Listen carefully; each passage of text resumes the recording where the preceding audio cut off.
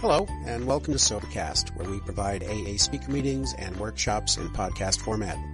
We're an ad-free podcast, and if you enjoy listening, please help us be self-supporting by visiting Sobercast.com, look for the donate link, and drop $1 or $2 into our virtual basket. We hope you enjoy the podcast. Have a great day. Hi, my name is Keith, and I'm an alcoholic.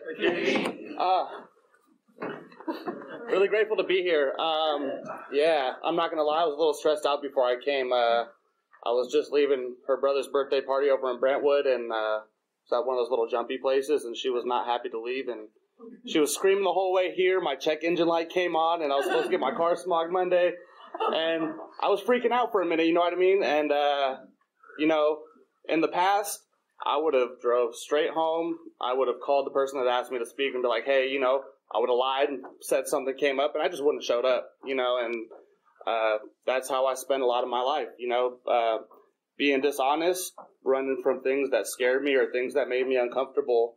But thanks to this program, it showed me a new way to live, and it's definitely a better way for me. Trust me, what it was like for me, I grew up with both my parents were alcoholics and addicts. But when I was about 4 years old, one of them decided to get clean and sober. And, growing up in two different households like that, it's a struggle going back and forth. The family, or my mom who decided to get clean and sober, I had a lot of structure in my life. I was told and learned from an early age that drugs and alcohol were bad and I should never do them. It wasn't forced down my throat, but it definitely felt like something that, I should never touch. But knowing that, it really, there was a lot of intrigue to it at that point, It made me really curious about it, and I grew to kind of be defiant, and I kind of looked at it as a way. I really wanted to be sneaky and get away with stuff, like I hear a lot of us do. And so going back and forth between both parents' households, it was okay from a pretty early age to drink at my dad's house. He would buy me alcohol. It was okay to, smoke marijuana in the house. So I started looking forward to going over there on the weekends and stuff. And, having one parent that's sober, it's really not easy to hide that type of stuff from them. You know what I mean? And I had a lot of guilt and shame, lying and being dishonest, but I like to do it, and it felt like an escape for me, and so it's something I continue to do, regardless of the consequences and regardless of who I hurt and, trust that I lost. It was just, something that I was still okay with doing. It didn't feel good, but I continued to do it because it's, it was the only way I knew how to cope and get by. I did feel a little different growing up. I felt, I got along with most people. I was a chameleon. I can get along with a whole bunch of different crowds. I played sports. I was in honors classes and stuff, but I would still, during lunch and after school and before sports games, I would still like to go get drunk and get high. And, I kind of started noticing the differences in high school, when I have to give like a 10-minute oral presentation for an AP English class, and I'm the only one getting drunk before going to do that. And so, early on there wasn't a whole bunch of consequences, but they started coming, like with, losing the trust of my mom, over and over again, I was told that it wasn't okay to get drunk and get high in her house, and I continued to do that until it led to the point where, I had the ultimatum, and I chose to move out and live with my dad, and I thought it was going to be, perfect, there wasn't any rules, there wasn't any consequences, and, I thought it was going to be perfect. Thank you. I knew that was going to happen. And so, I centered my whole life around drinking, wanting to get more alcohol, wanting to get more drugs, and nothing else mattered. And, things continued to get worse and worse, you know. All my career choices, I wanted to be a pharmacy tech because, you know, who doesn't want to be around drugs, you know, when you, that really didn't go so hot, you know. I was a bartender. It's just like anything I can do to get drugs and alcohol, that's all I was about, you know. I would hang around people I would never in a million years hang out with, you know, and I always told myself that it was okay and that I had it, you know, that everything was under control, you know. I was like, oh, I have a roof over my head, you know, I can kind of pay my bills. I live with my dad, so if I don't give him rent for a couple months in a row, you know, who cares? He's drinking too. He's probably going to forget. Things finally got to the point where other people started, you know, telling me that they thought I was out of control. And, you know, I decided to go to rehab because to please other people. I really didn't. Here, want to sit down? I really didn't think I needed it at the time, you know, no matter how bad things were at the time.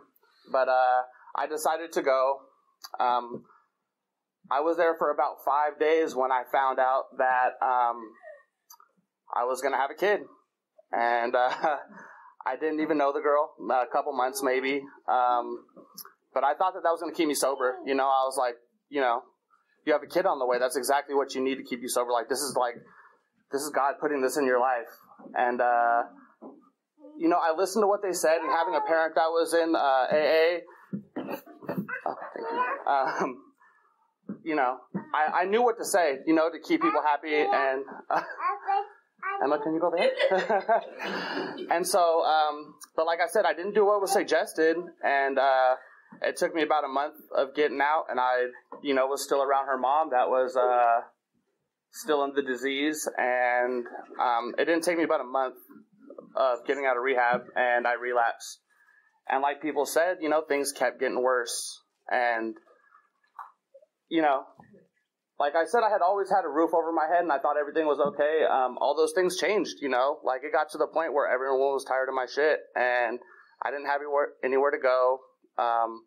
You know, and I was the type of person, like, never in a million years did I ever think I was going to be homeless or anything like that.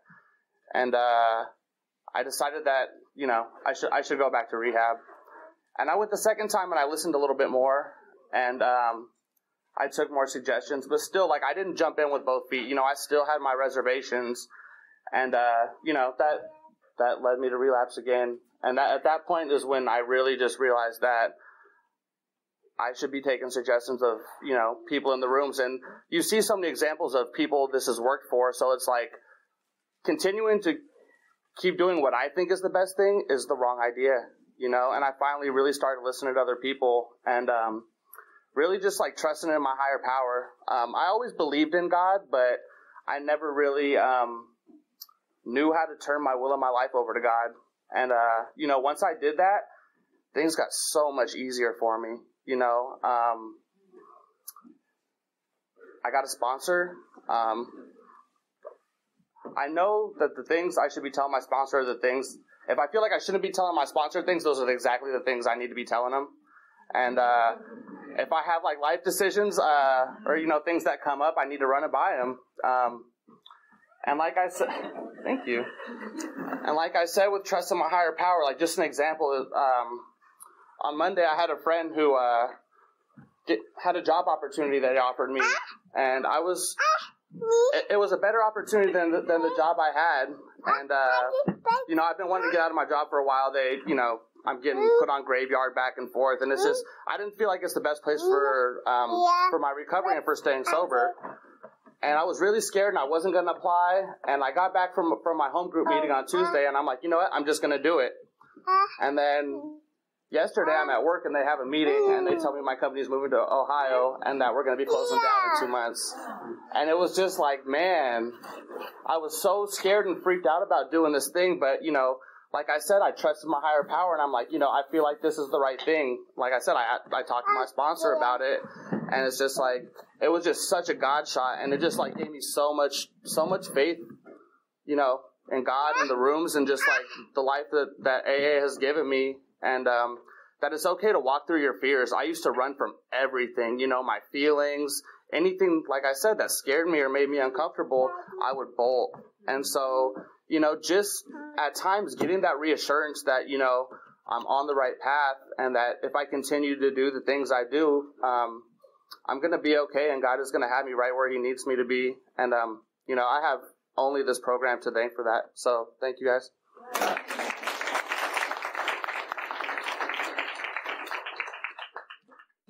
Hi, I'm Janice. I'm an alcoholic. Hi, Janice. There's a lot of you, and I'm very nervous.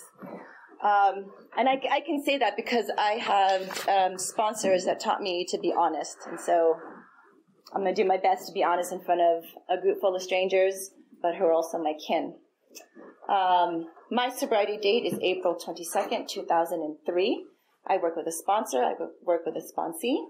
I have a home group in San Francisco. It's the YMCA Embarcadero group. We meet around 12:10, Monday through Friday. Come visit us. That's where I met this gentleman here.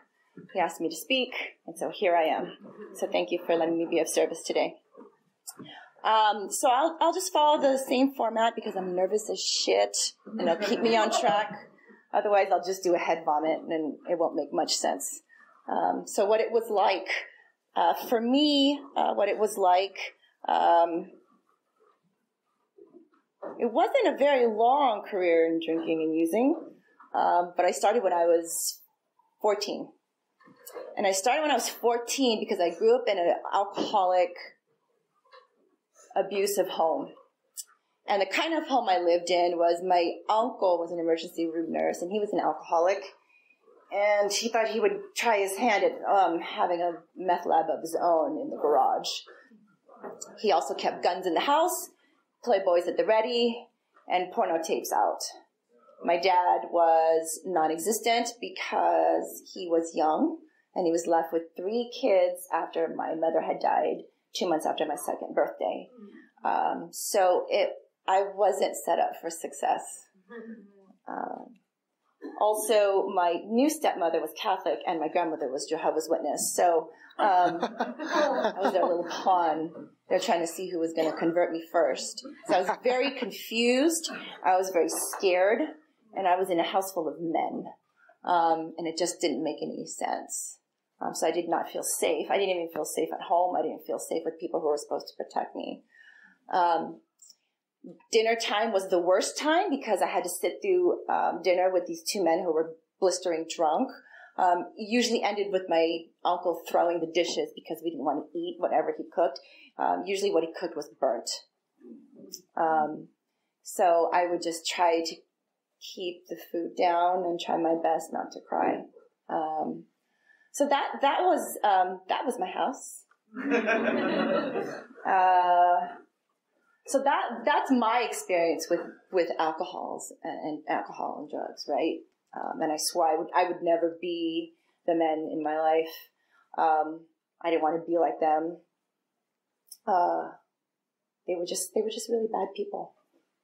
And so, because my dad and my uncle were so bad, and because my dad felt so cheated by life, he was left with these 3 kids and no mother to care for them, he made it known on a daily basis that we were unwanted and that we were stupid and that we would grow up to be nothing. And so because of that, I thought, well, I might as well behave as such. So I did. I really didn't think I was smart. I didn't know what I was going to be when I grew up. I didn't think that far ahead.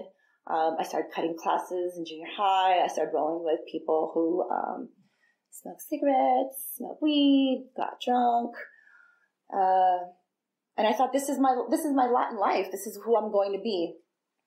And I really didn't think much of it. So I continued this way up until, I don't know, maybe 15.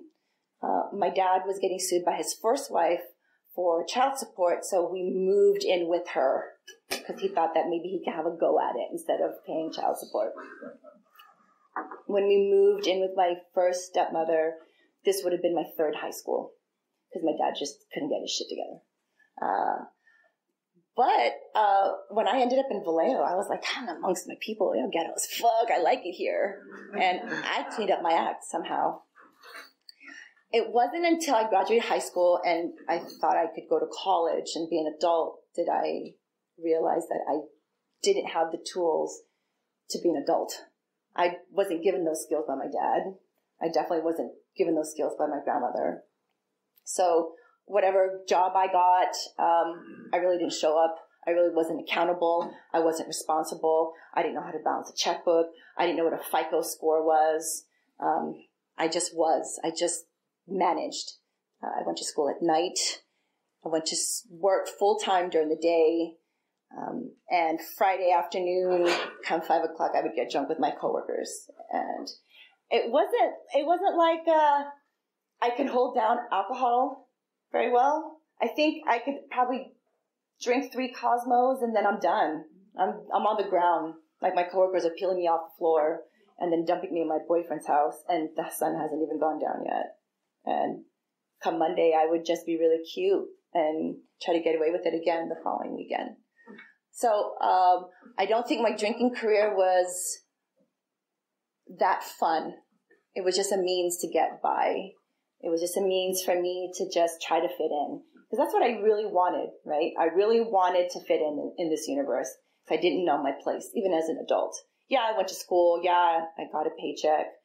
But none of it made sense. I didn't know what it is I was trying to do. That grandmother I told you about, that Jehovah's Witness, she passed away 2002. And she was what I thought at the time, my true mother, the one that raised me, the one that brought me up. And I was devastated. And in order to cope, my drinking picked up. And I would just end up going to work hungover. I would call in sick all the time. And my employers let me get away with it. They thought that, she's just grieving. But there was something else there. I didn't know, but there was something else there. And at the time, I was working for a Johnson & Johnson company, so all the things I needed were at my disposal, like an on-site therapist. So my supervisor sent me to a therapist, and she said, "Oh, you're grieving, you're going through depression. We'll do a few sessions on site, and then I'll refer you out." So she referred me out, and I saw another therapist, and I told her my story. And I remember walking in, and I had a beanie on and all these clothes on, but I was freezing and I was shaking, and I had to sit on my hands to stop from shaking. And I don't know why. It wasn't like I was drunk or hungover. I guess I wasn't ready, right? And she wanted to talk about my childhood, and I thought it was fine. I'm here to talk about grief. I'm here to talk about death. I'm here to talk about my grandmother. Why do we want to talk about my childhood? But she kept digging and she kept poking, and I didn't really care for it. So I didn't see her after maybe 4 sessions. I was done. I continued to drink, fuck around, took a semester off from college. And, my friends, they co-signed it all. They said, it's okay. You're just going through it. But I knew somewhere deep down inside it was not okay. I just didn't know what. I didn't know what was wrong. So I assumed I was fucking crazy. I must be crazy. I'm going to die alone. I'm going to die alone, be worse off than Pops and Uncle, those 2 losers. I'm going to be worse than them. One night, I went to Mission Rock in San Francisco, and I got really, really drunk in the parking lot. And I had my cousin and my best friend with me, and I blacked out like I always do. And I drove them home that night. I don't know how I got us home to San Jose. I had to pull over into one of those, pullover thingies with a truck stop. And I had to take a nap. I couldn't drive. My friends couldn't, my cousin and my best friend couldn't drive a stick. So I had to sleep. And she woke me up an hour later. She's like, "Come on, we gotta go home, man. We gotta go home." And I went home and I went to bed. And the next morning, the phone calls and text messages came through, and I was mortified by my behavior. I tried making out with everyone at that club, and at the time I was seeing someone. I was making out with my boyfriend's friends. I was trying to make out with my other best friend. I was dancing on tables. I thought I was so cute. I wore like this see-through black top with a black bra, black lipstick, and Princess Leia buns. I thought I was so cute. And I was not cute. And no one picked up my phone calls after that. I was so desperate. I apologized. I said sorry, right? I said sorry, right? What else do you want me to do? So I called that therapist and I said, hey, remember that one time you asked me about my drinking? I think you're onto something. So what do we do, man? Do I see you every day? Do we work out of a workbook? Like I could do that. She said, no, you have to go to Alcoholics Anonymous. And I said, what? Because my only experience with you guys was whatever I saw on TV or whatever I saw in movies, and it always portrayed us in dark, damp, smoky basements, with one fucking light bulb. And I thought, I have to do that. She's like, yeah, I have to do that. I need to continue seeing me. And so I remember it was a Sunday morning, and it was raining, and it was Kaiser Hospital in Santa Clara, and I was sitting in that parking lot. And every person that came out of their car was, in my mind, this is how I remembered it, my young punk ass remembered, everyone had a cane or a walker. So I called my best friend and said, bruh, I'm just going to get sober and go to work on Monday and you'll be fine. She's like, no, you need to get your ass in that meeting because that's it. That's all you got. And so I followed the AARP bus to that hurricane room, and this short elderly man greeted me, and he hugged me, and he said, hi, my name is blah, blah, blah, there's cookies and donuts and coffee over here, please have a seat. And I remember walking in, it was really dark, but it smelled like Christmas. What the hell? It smells like cookies and cinnamon and coffee and shit. Wow. And I sat down in the back, like all newcomers do. And it was a speaker meeting, but they had a podium, and every person just comes up and talks. And they did that for an hour. And I listened to every single person. It didn't matter the color of their skin, their age. It didn't matter what they did for work, gender, didn't matter. Because I understood and related to just a little bit or a lot of whatever anyone said up there. And I was both relieved and disgusted, and I wanted to leave because I thought, I'm an alcoholic. And so after the meeting was done, you guys held hands in a circle. I thought, I'm in a cult now. They prayed the Lord's Prayer. I was like, they are definitely a cult. And when we were done, this lady approached me, and she gave me her number, and she said, call me anytime. And she whispered in my ear, I wish I was your age. And I wanted to cuss around and say, I don't know what that means, man, and I'm never going to call you a lady. But I was polite to my elders. And I said, sure. That punk-ass attitude changed in 48 hours because still no one picked up my phone calls. And so I called that lady out of desperation. And I don't even remember what she said to me. Just the fact that she picked up meant the world to me. I did a head vomit over the phone. I don't remember what I said to her, and she just listened. And I thought I was calling a loser, right? But I'm the loser. I was the loser, right? She didn't end up being my sponsor, but I'm so glad she picked up because that gave me a little bit of hope and a little bit of faith that I'm not alone in this. I continued going to meetings, but I didn't get a sponsor. And one particular meeting I remember, it was the young people's meeting at that same Santa Clara Kaiser. And it was huge. It was a huge room. It was like 3 times this size. A whole bunch of young people. And they were all cliquish. This is how I remembered it. They were all cliquish, and they were all like shiny and beaming, and everyone was so cool. And I thought, I'm in high school again. And that was the first time I heard about the big book. And I thought, that's right. It is a cult. It's a blue Bible this time. And this guy came up and said, get off your ass, wake up for your recovery. Recovery waits for no one. I thought, yeah, I'm not coming back. I'm done. I'm so done. And so I I went the next morning after school. I called everyone on my phone, and no one picked up still. So I wanted to tell them what I was up to, because, I'm an attention whore.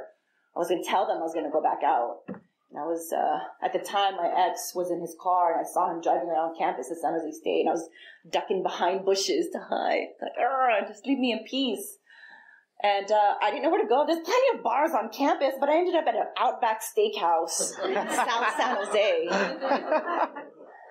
And I got like 3 rum and cokes, one after the other. And the waiter was like, "Ma'am, do you want to get an appetizer? Like, do you want a blooming onion or some shit?" And I thought, just keep the drinks coming, man. And it was only 5 drinks. Again, I'm not a heavy drinker. 5 drinks. And I got in my car and I called another ex, because again, I'm an attention whore, and he was like, "Don't ever call me again. You're such a loser. Just don't ever call me again." So I came in the house, and I was crying to my best friend, and we went to a meeting. I looked up a meeting online, and I sat in the al-anon club, and I heard for the first time, and I felt for the first time, fear.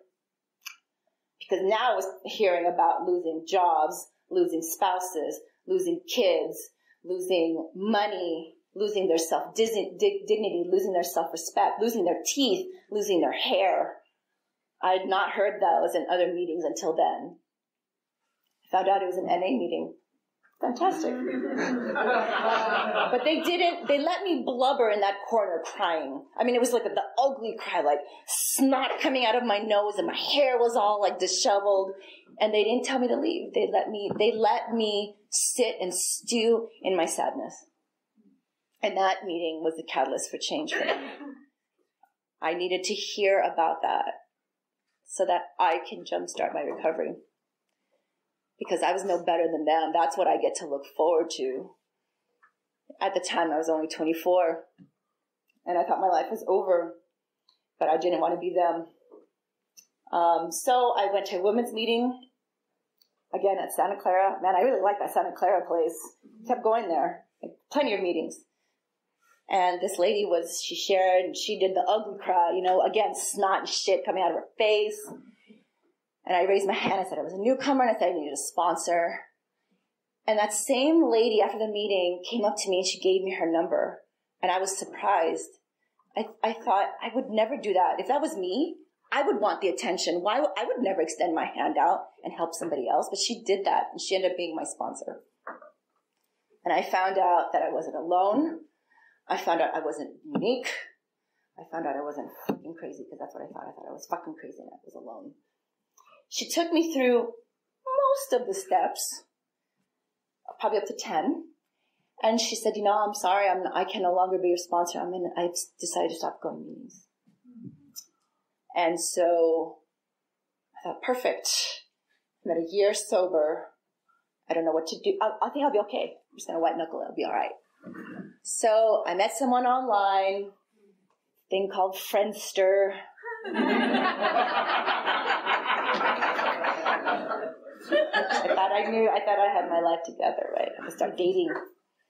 And I moved to San Francisco, and it just started to unravel again. I didn't know why, I just didn't understand why I was miserable. I'm sober, right? I'm sober. The whole point is that I need to stop drinking and using, right? And what happens? Those old character defects come about, old behaviors, old defense mechanisms. And so I'm only halfway, damn it. I make it longer. I was so miserable, I ended up going back to therapy. I thought I need to go back to therapy is what I'll do. And I went to this therapist, and she said, maybe you should go back to AA. Because things aren't working out for some reason. And so I went back. I found another al-anon club in Daly City. Went to a women's meeting. I was like, there's a formula. I scored big with the women's meetings and al-anon clubs, so I'll do that. And I met this woman, and she wanted me to be her sponsor. And I don't know, in my hubris, I thought I could be her sponsor. And she's like, this isn't working out, but I know someone else, and she's willing to be my sponsor. Maybe you should talk to her. I was like, cool, yeah, I'll go talk to her. I didn't know what that meant, to go talk to her. I went to talk to this lady, and her name was Texas Patty. And I went to her and I said, hey, Joy told me I need to talk to you. She's like, yeah, so pick up that big book and open the first page and tell me what it says. And I looked down and I looked at her. I said, it's blank, man. She's like, exactly, you don't know shit. And she said, take the cotton out of your ears and put it in your mouth and start listening. And then this is my first taste of like one-liners from old timers, you know? And start listening, stop talking. You're going to do the steps. You're going to be of service. You're going to start sponsoring. And I was like, I hate this woman, but I want what she got. So I continued working with Patty. I finished the 12 steps. And then I started sponsoring women. I started to be of service. I stopped thinking of myself for the most part. But then I was on a pink cloud, right? And I got into relationship after bad relationship and then other. And I was like, why? Something's not quite right. Got the job. I fixed my FICO score. My friends are picking up the phone again. So what is it that I'm doing wrong? And so I went back to therapy and started talking about my childhood. I didn't want to. At 7 years sober, I was more miserable at 7 years sober than I was when I was a newcomer. It did not make any sense. I thought I did not get sober this long just to feel this miserable. And drinking and using was not an option, so I didn't know what was left for me to do. And so I continued going to meetings. I continued going to therapy. I started seeking more outside help. I was actually in 2 different kinds of therapy twice a week, working with my sponsor, working with sponsees, going to work, and Texas Patty just being there. The act itself, just by doing, helped me. And 6 months later, I found relief. But I had no hope at 7 years sober. I thought this is it for me. I'm fucked. I really am going to die alone. And that was not the case. It was because I surrounded myself with a bunch of old timers who pissed me off, and I took their suggestions. You know, just doing the next right thing and just doing it day by day. At that point in my recovery, I realized this is no longer just a program for me. Because if I think of it as a program, I think of it like work, like homework, workbook work. I'm going to graduate. You guys can give me a diploma, you know. Texas Patty helped me realize it's not. It's my way of life. It's my new set of beliefs. I graduate when I pass, when I reach that, when I meet my maker. And at the time, I thought that was really morbid, but that makes sense to me because I will continue coming to these meetings. I will continue being of service. I will continue working all of these principles in all my affairs when I know that this is now my new way of life. And I didn't really fully understand that until halfway through my sobriety at 7 years. I think that it's important for me to realize that when I came in here at 24, I wanted all your 9-step promises. I wanted to be a lady, and then I was going to leave. I was going to take from all of you, and I was going to give nothing back. I realized that's not how it works here. I need to give what was so freely given to me, because when I came here, I was bankrupt. I had no self-worth. I felt like a nothing, and I didn't have anything to give you guys. And now I do. I don't want anything in return. I will freely give myself to you if you extend your hand out and need help, because that's how it works. I'm not going to give you money or my car keys or my couch, but I'll certainly pick up the phone and take you through the steps. I still continue to surround myself around people who piss me off, because they call it like it is. I don't need someone to co-sign my bullshit. I don't need someone to tell me the pretty. You know, people and that's fine. If people want to share about they got the car, the girl, and the job, that's fine.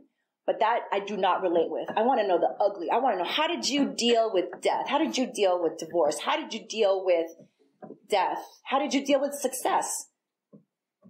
Because I don't know how to. So tell me, through your experience, how you did that. And old timers are able to do that for me. Because Texas Patty taught me this. This program does not promise anything but life. And at the time, I thought that sucked. But now I realize I get to be present. I get to be here. I get to be alive. I'm not alone. I'm not dead. I'm not a piece of shit. Nobody, like my dad said I was. I am something to someone and to myself. That uncle that had his cute little meth lab, that Breaking Bad thing going on, he is now 16 years sober. He's 6 months after me. That piece of shit dad, karma, I so rely on my higher power. There was no more beautiful justice than how my father passed away. He got run over by a motorcycle in the Philippines alone. So he ended up dying alone, not me. And so if I just continue doing what I'm supposed to be doing, I get rewarded these nice death promises. They don't all come at once, obviously, because if they did, I would leave. They come and they go. My FICO score has gone up and down. The jobs have come and gone. Cars have come and gone. But I've learned to grow up here. I've learned to surround myself around good people because I want to be like them. And I hope that I'm a good person too. I want to be, it's cheesy, right? But you guys taught me to be cheesy. I'd rather be cheesy than a smart ass. I want to be a light to somebody else. They bring light to me. I want to be choosy of the relationships I'm in. You guys taught me emotional sobriety. I hated that term. It's bad enough you wanted me to be clean. Now you want me to be emotionally sober? What the fuck does that mean? I got 10 minutes. We're almost there, guys. But there's always something for me to work on. There's always something which keeps me busy. I no longer strive for perfection. I strive for the willingness to keep coming here. The honor and the privilege to work with another alcoholic. I've gotten some really cool things, but that's just material things. What I've gained is like the relationships I have now and the respect that I have from my friends now and the few family members I choose to associate with. You guys taught me that I don't have to do anything. I could say no. I don't have to be everything to everyone. I don't have to be driven by this fear that you guys have to like me. So I abandoned that family that abandoned me. And I have my own village that I created. It takes a village to raise a child. Because of this program, I was able to create that village, and unknowingly, I got smart, which was crazy. I am no longer in relationships that are toxic and abusive. I'm with someone now who's a weirdo like me, and we get each other, and I don't feel like I need to be with him because I have to. Whereas before I needed to be in a relationship in order to be something. My primary purpose is to stay sober and help another alcoholic. That's what drives me. It never goes away. It's very black and white, and that's the kind of person I have to be. Because if I just for a moment think that I can put my recovery second, then everything else that I've achieved or gained or whatever will slip through my fingers. It won't be tomorrow or the next week or the next month, but it will guarantee be worse. And I've experienced that in recovery. When I wasn't actively coming to meetings or working with a sponsor, I was miserable. So I've done enough research to know what it's like being out there. So as long as I put my recovery first, everything else that's supposed to happen will happen. You guys have also restored my faith. I do have a higher power, but my higher power is a little bit of what everyone else has in these rooms. I hear something, I'm like, oh, I like that. I'm going to take that. Oh, I like that. I'm going to integrate that too.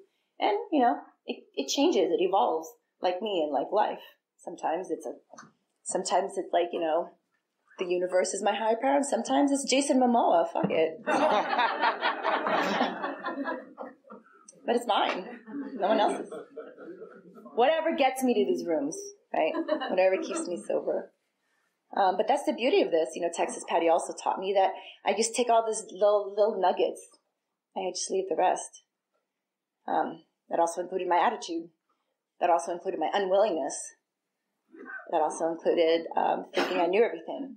All of that. I need to leave that behind. And just surround myself again amongst old-timers.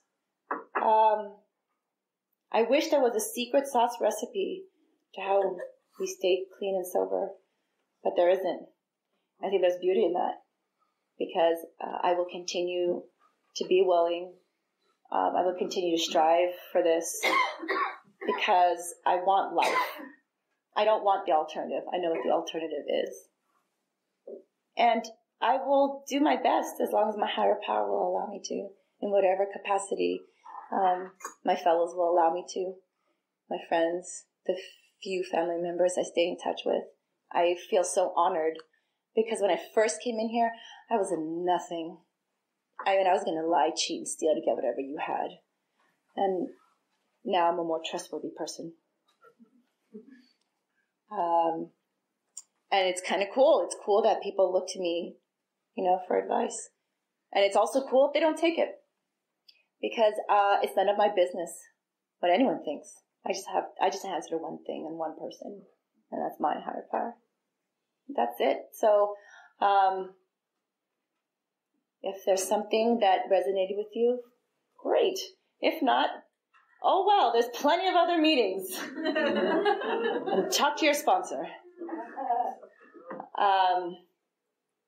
But thank you all for letting me be of service today. Thank you for letting me do a head vomit.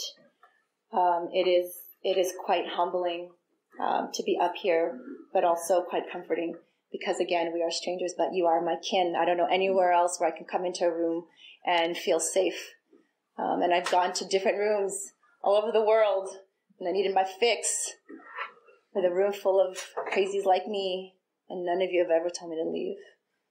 So thank you all for my life.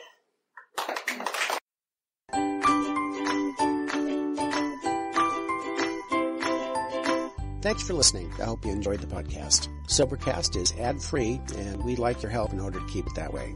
So if you'd like to help us be self-supporting by pledging $1 or $2 a month, visit Sobercast.com and look for the donate links.